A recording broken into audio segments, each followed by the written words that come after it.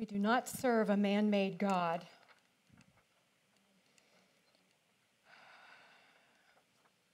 We are so blessed to serve a God that loves us and desires us, who wants us to come to him.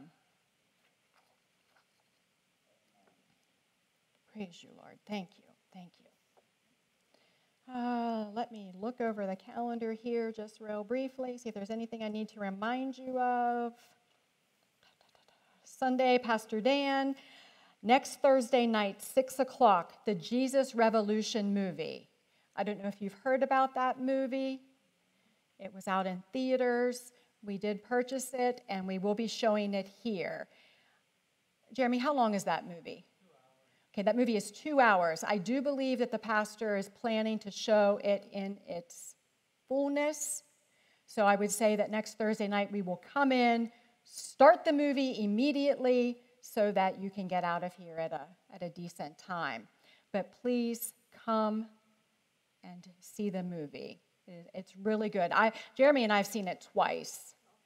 And we also now own it, I believe. Yeah. So we like it. We enjoyed it. So please come out, bring a friend. That's a great way to bring someone to church without bringing someone to church. You know, you could say, hey, this movie was out, popular movie. You know, watch the trailer, look it up, share with them about it, and then invite them to come see it. So it's a good way for someone to get a feel for what Victory Fellowship is like and the people here, the warmness of the people here. So just try to invite someone to come see it. And then for those who are going to Sight and Sound on the 21st, we will be leaving at 7:30 that morning. And I think no, that is to be announced yet, I believe. Do we know where we're leaving from? Walmart, the Walmart parking lot. So we will pull out at 7:30 promptly on the 21st. And the van is full, correct? Okay. Any other announcements?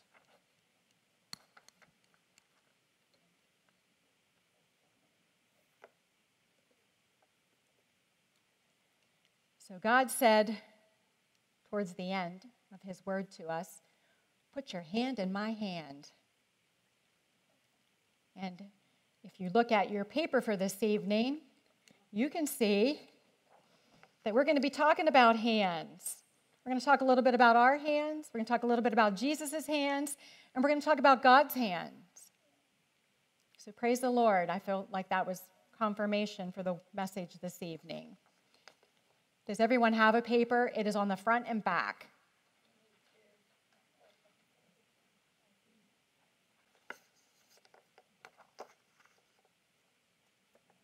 So God has been talking to me a lot about his hand being upon me, about his hand being in my life. So I thought I would just share with you a little bit about what I've been learning about from God. Okay. And tonight I did it in the pastor fashion. And he's not even here to see it. I did it like him tonight. So someone please tell him when you see him that I typed it all up. Okay. Let's see here. Okay. So the word hand is found in the Bible approximately 1,466 times. The word, was anybody surprised at that? Because I was. Yeah, I was too. The word hands, with an S, is found in the Bible approximately 462 times. The words right hand are found in the Bible approximately 132 times. So, the word hand, hands, right hand in the Bible a lot. The right hand symbolizes the hand of blessing, mercy, and honor. Jesus sits at the right hand of the Father. In Matthew 25:31 through 46, in this parable about the sheep and the goats, the sheep are on the right and the goats are on the left. Jesus sits at the right hand of the Father, the place of honor. Judges 20:16. Because once I realized just how many times in the Bible the word hand and hands are used in there, I got to thinking about what about left hand? What does it ever talk about left hand or ambidextrous? Because in my family, we have some left-handed people, so I was just curious. So you know how one thing just kind of leads to another when you start looking at things. Okay, so I did find in Judges 20:16, among all these soldiers, there were 700 select troops who were left-handed, each of whom could sling a stone at a hare and not miss. Now, that is the only left-handed verse I found.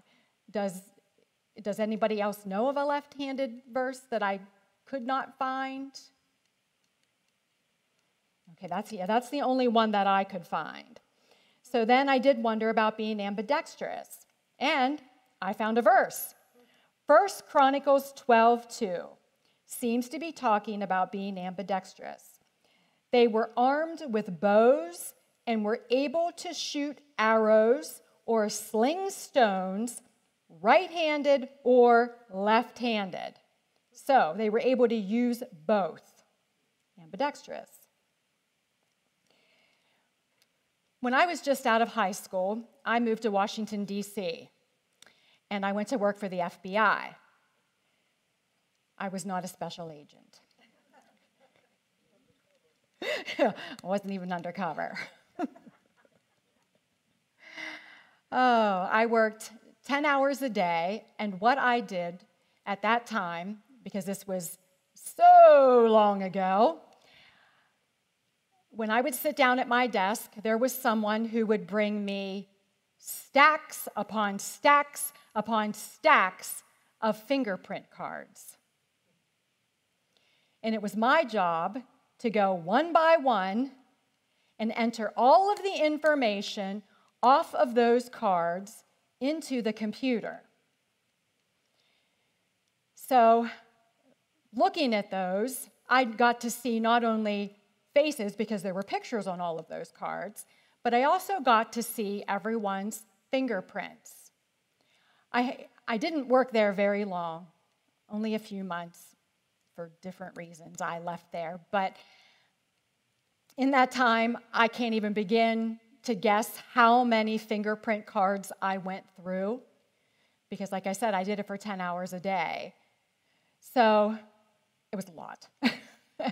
And we did have a quota that we had to meet each day and all of that. But it was very interesting to me that in all of those cards, nobody's fingerprints were the same. There are no two people in this world with the same fingerprints. Turn your hand over. Look at your hand. Look at your fingerprints. Look at the tips of your fingers. Nobody else's looks like yours.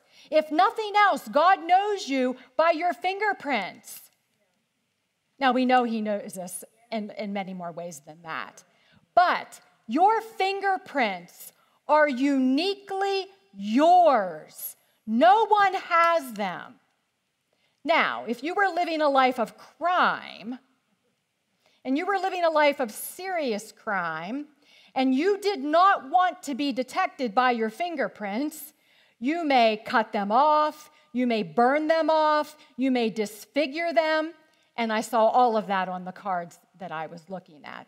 I would often come upon cards where people had done things to try to destroy their fingerprints, tamper with their fingerprints.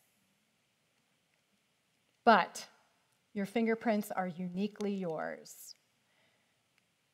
When God says that you are wonderfully made, my, oh my, we can't grasp that. We don't understand that. You know, we were formed out of dust. Adam was formed out of dust. You know, God, I don't know if he really did that, but, you know, formed him. His fingerprints, all of that. It's just amazing. Amazing. Amazing. Okay, so we have hands. We each have 2 hands in here this evening. Everybody has 2 hands. These hands serve us well. We need these hands. We make good use of these hands. We need these hands for physical work. God gave us these hands. He formed these hands. Not only did he form my fingertips, my fingerprints, but he formed my hands. I use these hands every day. I can't even imagine how many times a day I use these hands. How many times in my life I have done things with these hands. These hands are very important to me. They're very valuable to me. And they are to God as well. God gave us these hands for physical work. And I don't think that there would be anybody in here that would be surprised at that. Now, if we went out there and we started talking about that with some people, there'd be some people that were surprised that they were to be doing physical work. It seems nowadays it's very hard to get people to do physical work. But these hands were created for work. Proverbs 9:4, lazy hands make poverty. Proverbs 14:23, all hard work brings a profit. Are we to work? Absolutely. You know, God made the Garden of Eden beautiful, beautiful, detailed, full of life. And he gave it to Adam and then Eve as well. They weren't going to be able to just sit down and do nothing in that garden. He gave them that garden to take care of. Whether we like it or not, or whether we like to acknowledge it or not, physical work is good for us. Idle hands are not a good thing. Idle hands will get you into trouble. Idle hands are an idle mind, and they will get you into trouble.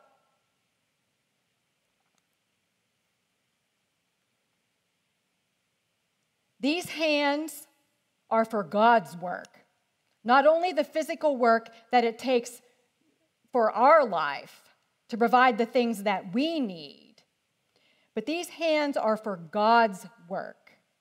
You know, I'm going to back it up because I did say I would make this interactive tonight. Does anybody have anything to say about physical work in your hands or anything like that? Okay. Okay, so God's work. Serving others. Colossians 3:23. Work willingly at whatever you do as though you were working for the Lord rather than people. Matthew 25:40.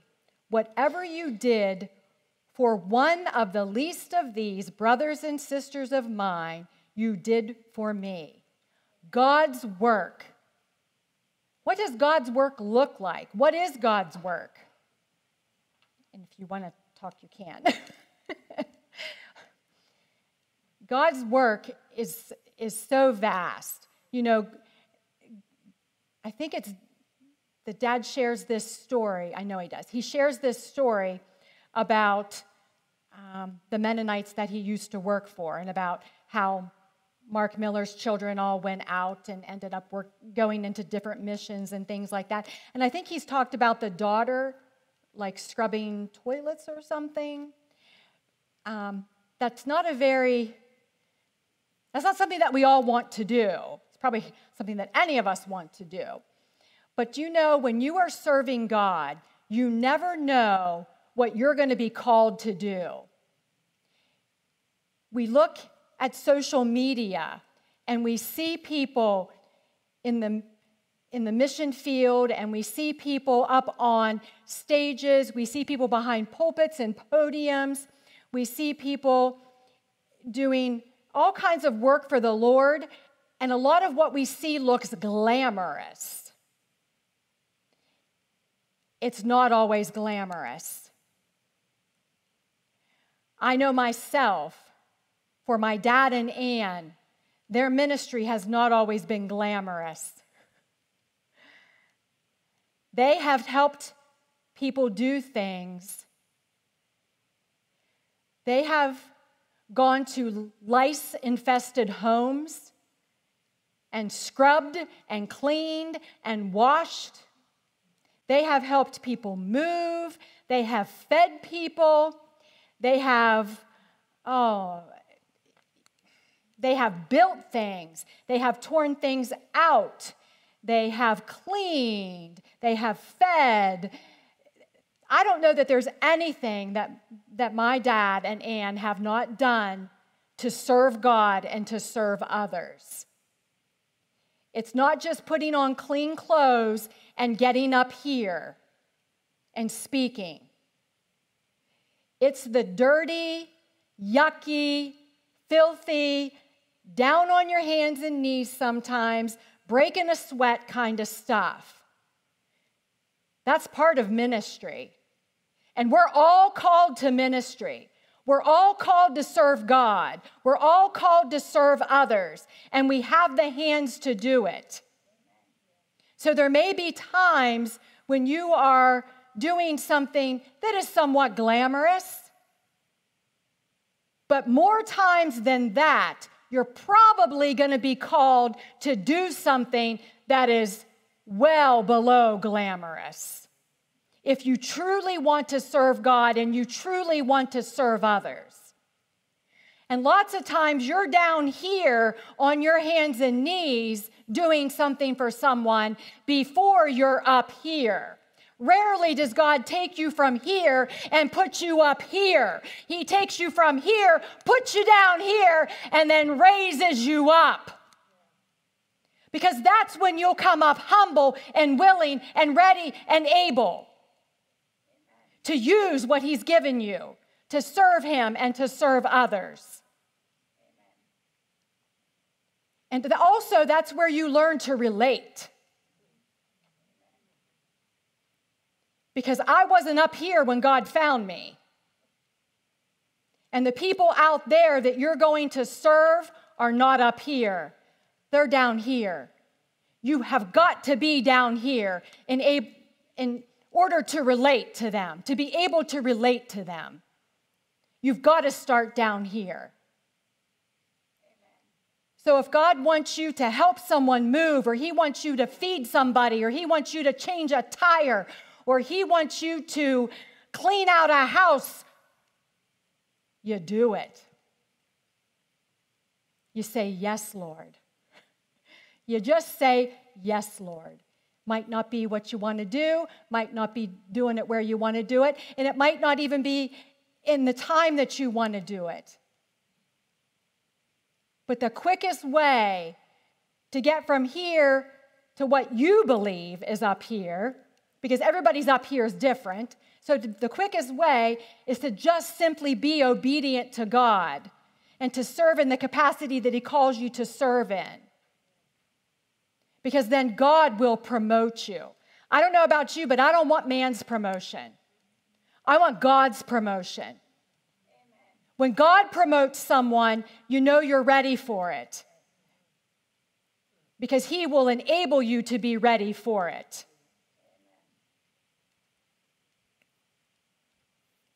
Okay. Do me a favor and flip your paper over. This is a little different tonight, and I hope you're okay with it. Okay. God gave us these hands to show love.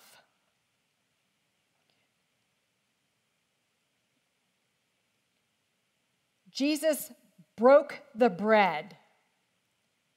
Jesus served the cup. Jesus washed the feet.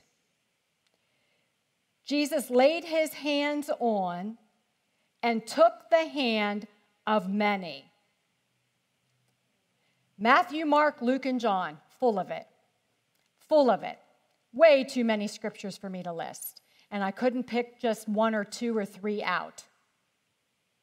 So if you doubt that Jesus laid his hands on and took the hand of many, or that he broke the bread, served the cup, and washed the feet, go to Matthew, Mark, Luke, and John.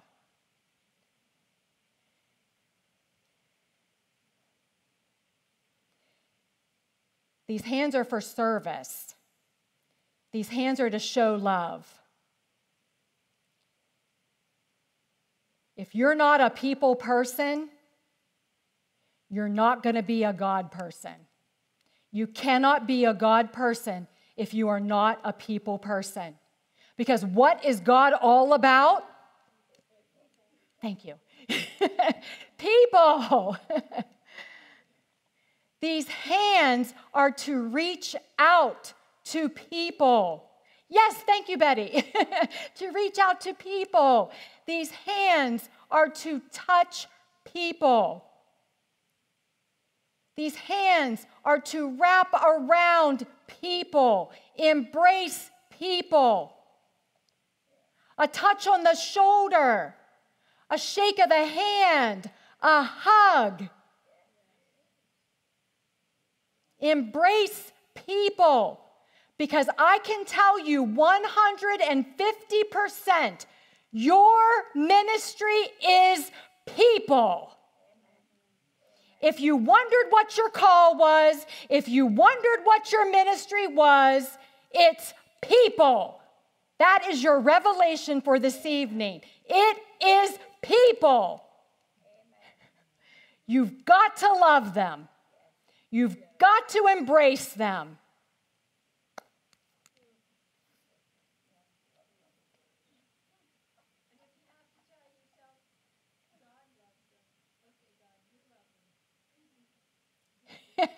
Absolutely. Because in all honesty, everyone is not a people person. Truly. Everyone is not a people person. But people are your ministry. So God will help you. He will make you a people person. He will give you the heart for them. If you ask him, he will give you the heart for people. He will help you to see them as he sees them. Yes. And he will help you to embrace them. And maybe you're not the kind of person who likes to hug. Extend a hand. Yeah, not everyone likes to hug. And I'm not saying you have to go out and hug everybody. But there are times God's going to require you to give somebody a hug. But a little pat, a little handshake, some warm words. We have to embrace people because they are our ministry. We have to show them God's love. Somehow, some way, we've got to show them God's love.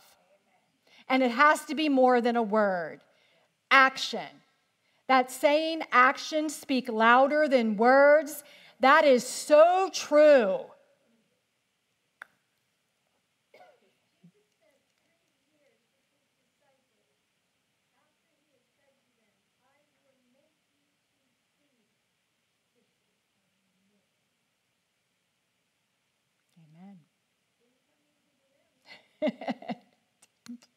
That's true. It did not. It did not. They were people just like we're people. They weren't, the day they met Jesus, they didn't just become holy. They were fishermen. When I think of fishermen, I think a little rough around the edges. Their vocabulary probably needed cleaned up. Their stories probably needed cleaned up. Their actions probably needed cleaned up. Just like us. They're just like us.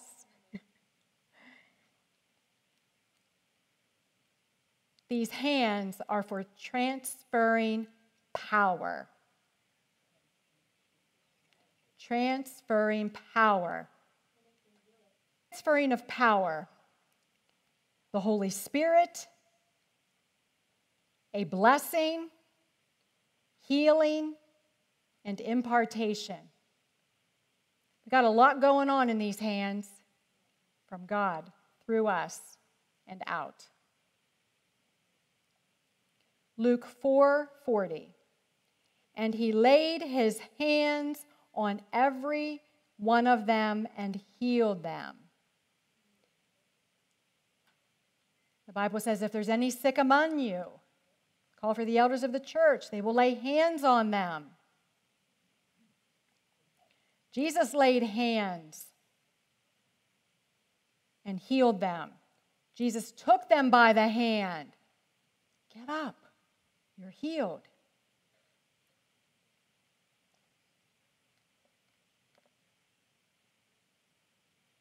Numbers 27, 15 through 23. Then he, Moses, laid his hands on him, Joshua, and commissioned him as the Lord instructed. There was an impartation. Joshua was going to take over. Mark 10:16. And he, Jesus, took the children in his arms, placed his hands on them and blessed them. Acts 8:17. Then Peter and John laid their hands on them, and they received the Holy Spirit.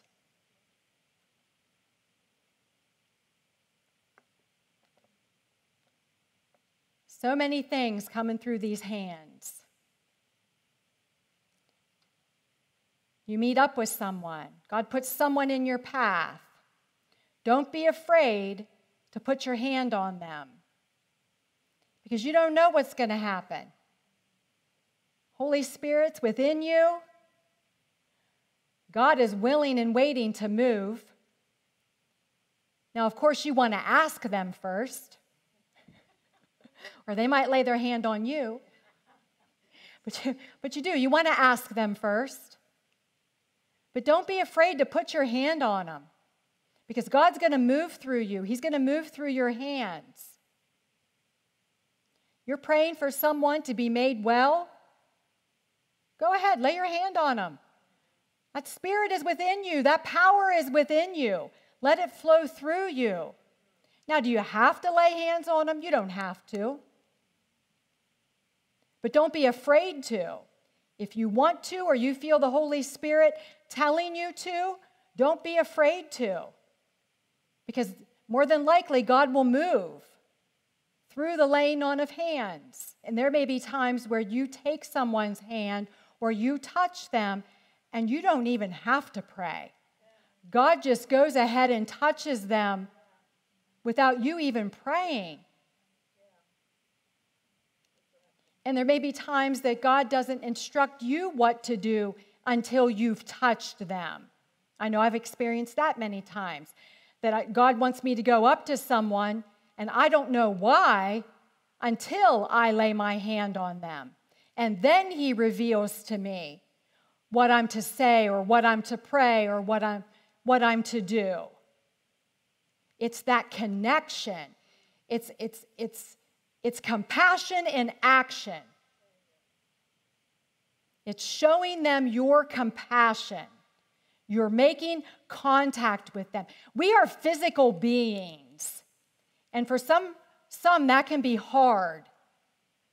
But most people crave a physical touch, physical connection.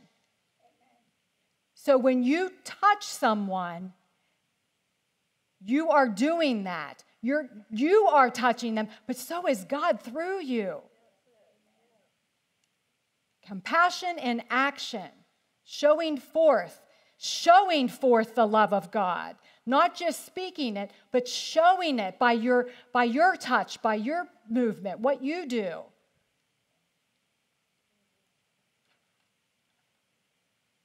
Kate, I'm going to use you for just 1 second. If I hope it's okay. I meant to ask you beforehand and I didn't get to. But I know the pastor prayed a father's blessing over you a couple weeks ago.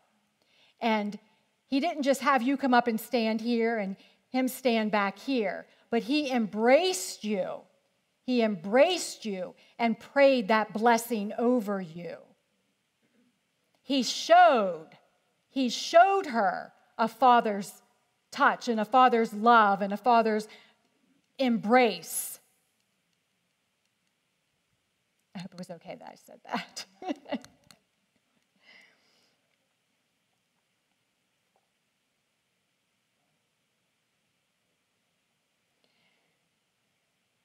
God's hands. Isaiah 42:6. I put my glasses back on. Ooh, much better. Ooh-wee. I will take you by the hand and keep you. I will take you by the hand and keep you.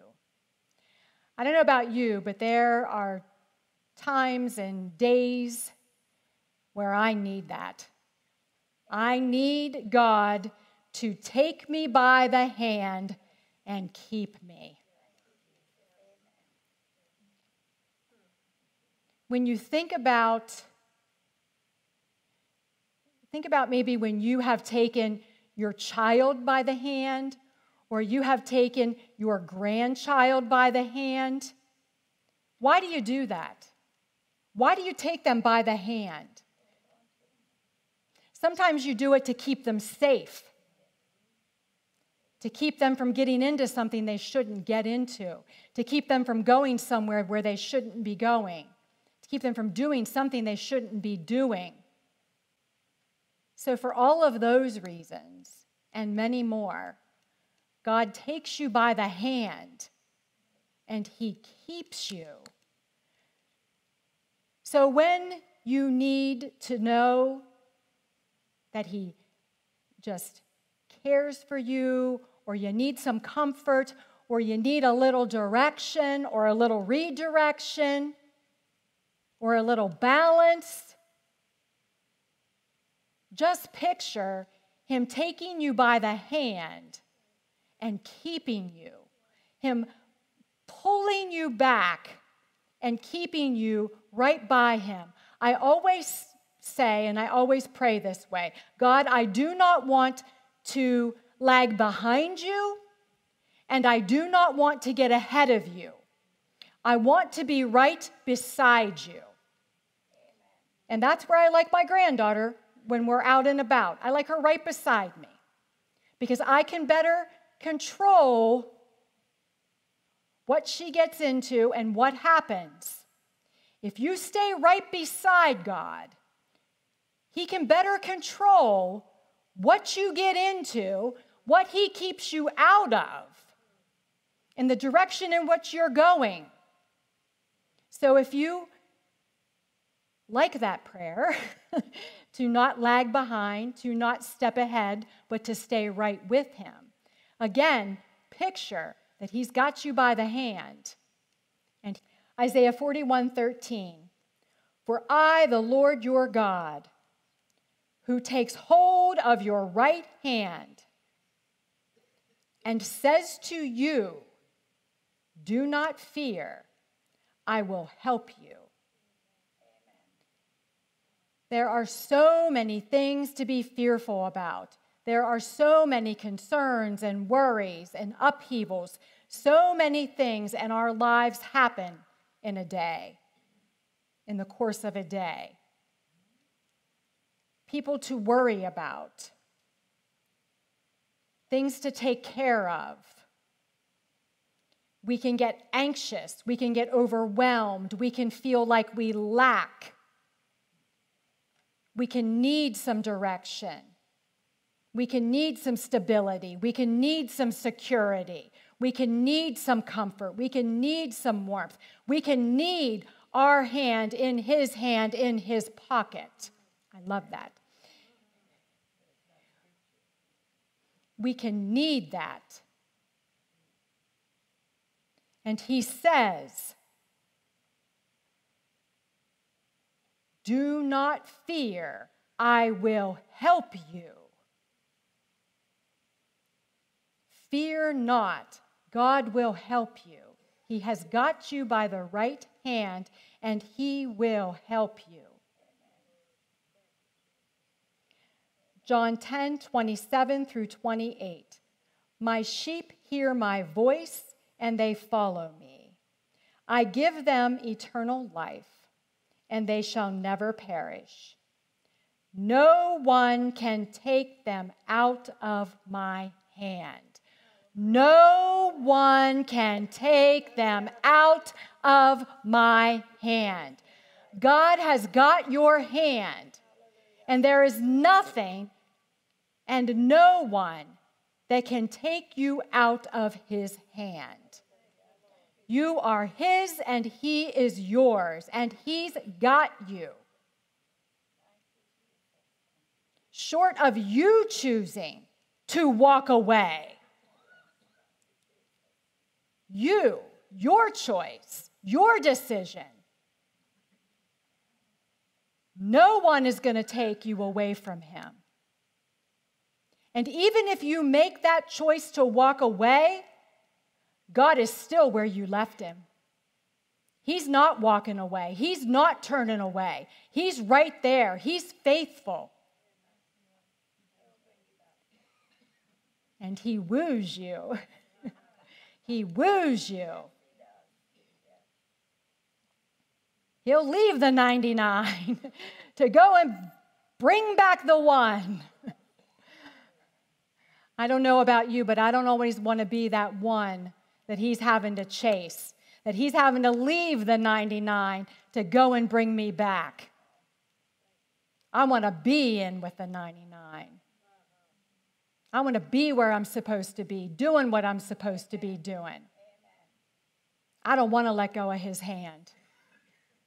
I want to hold it, and I want to hold it tight.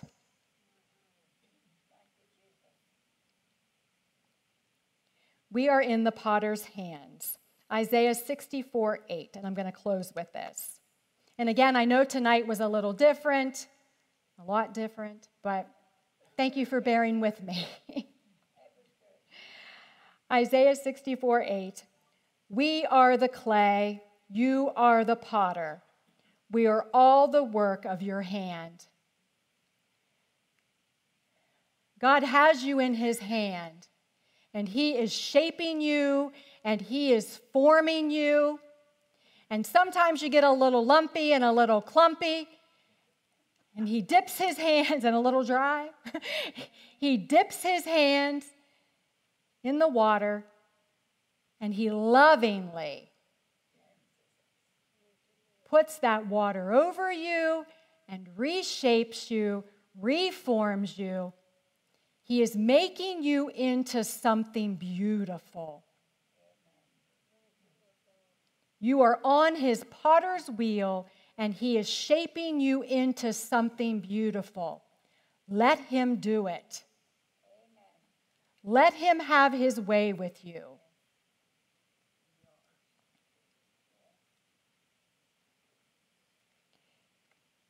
If you are willing, if you would just pray this little short prayer I have written down here with me at the end. Our lives are the work of your hand, my life, every one of our lives. We pray that you shape us, mold us, make us however you will, God.